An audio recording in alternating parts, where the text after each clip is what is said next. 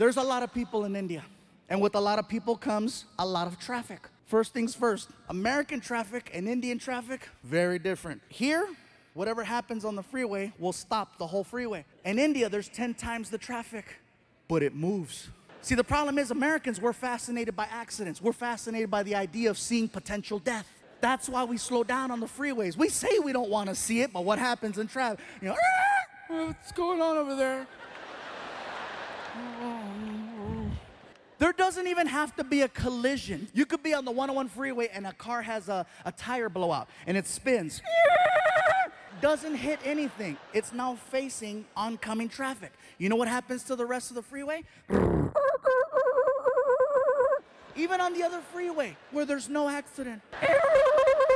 And again, what's going on? What's going on? I'm sorry. Hey, somebody might be dead. Sorry.